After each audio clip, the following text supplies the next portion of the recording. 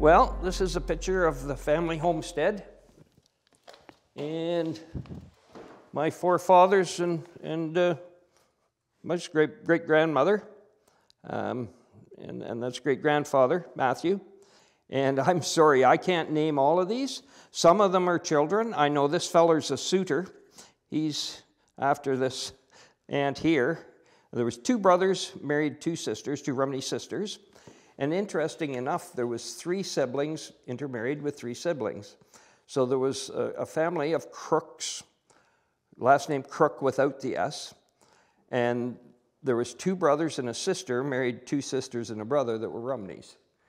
And there's 2 Edwards brothers that married 2 Rumney sisters. So quite a large family. And I believe it was 2000. There was a year, there was the coldest winter in 100 years. And the next winter was the most snowfall in 100 years. And of course, easy to feel sorry for yourself. We went 6 weeks without it going above freezing. And I have this picture on the wall in the kitchen. And every time I feel sorry for myself, boo-hoo, because it's so cold, I thought of these people because 100 years ago, they were facing the same thing. They did not have a 4x4 SUV parked outside. They did not have internet. They didn't have a telephone. They didn't have a TV. They had nothing but themselves to entertain themselves.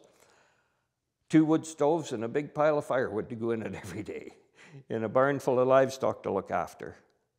So a lot of heritage here. Grandfather Matthew died in 1905, and one of these small boys, we're not sure which one, was Joe Rumney. He died the same year in 1905. They both died of blood poisoning. Matthew cut himself on a scythe crossing a fence. He used to do custom scything, custom harvesting with a scythe. And I guess he was doing some work for a neighbor and set the scythe on the other side of the fence and stepped over, slipped, and cut his leg on the scythe, which got infected. And of course, no penicillin back then, basic knowledge of infection. And Joseph Rumney, he was killed just up the road at the corner of Hog Valley and Rumney Road. And they were working in the bush, and a tree fell on him and broke his leg. And the same thing there, blood poisoning set in, and he died of blood poisoning. So 1905 was not a happy date. So the only thing I can say about this picture is it was taken before 1905. Now, the house was constructed in 1888, and the first building let me back up. When they came in 1882, there was a pioneer cabin across the road, which is now on the Jones property. And that was for the early settlers to come and live in. It wasn't deeded, you know, if you came to the area, this is what you lived in until you built your own building. So our farm needed to be cleared, and in 1884, so 2 years after they arrived, they put up the little barn, which is still there. It was one of the original buildings. It's off to the side. And they built that, and then 2 years later, they built the big barn in 1886. And it was a monster. It was an engineering feat, basically a pioneering masterpiece as far as I was concerned. Huge. And of course, the neighbors all laughed at him. Oh, you'll never fill that barn, you know, what are you building it so big for? And obviously it was full many, many times over the years.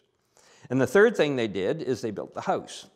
So while they were building the little barn, they lived across the road in the pioneer cabin. And then they lived in the little barn. They insulated the walls, and you can see still the same hole where the chimney went out through the wall. And I guess they lived that, maybe not in the heart of winter, but they were working on the big barn. And then when the big barn was finished, then they built the house. Now, the interesting thing about the brick on this house is it came from a brickyard on the corner of Highway 35 and 7, just outside of Lindsay, which is no longer there, obviously. So if you go down in that part of the country, a lot of yellow brick homes. So the 3 homes in the valley, one is just down the road. That was John Rumney's house. He built that sometime after this one was built. And then the Jones house right across the road. They were all bricked with the same load of brick. So a carload of bricks came up from Lindsay on the Midland Railroad to Victoria Harbor and was hand-bombed off, no forklifts lifting skids, onto sleighs in the winter would be the obvious time to haul it up the valley and build. So we put an addition on the back of this house in about 2003, and I think there was 16 or 17 skids of brick that we got, all recycled brick, all matching brick from down that Peterborough area. And the fellow on the forklift was bringing them up and said, boy, these skids are heavy. These are really heavy bricks. Well, it's just boggling to think of coming down here, hand bombing the bricks off, a whole train carload of them, hand bombing them off into sleighs. How many sleigh trips up the valley to unload them? And then where's your mortar come from? Well, you go to a place where there's sand, and then you get the lime and everything mixed by hand. And I just shake my head. I don't think there was a problem with obesity back then.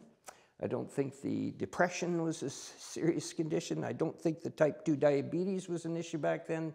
You either ate or you starved, or you worked or you're starved. If you wanted to eat, you had to work. So anyway, a lot of admiration I have for these people. It just boggles me. And unfortunately, every generation, I think, just gets softer and softer and more afraid of hard work. Anyway, that's the story of our family home.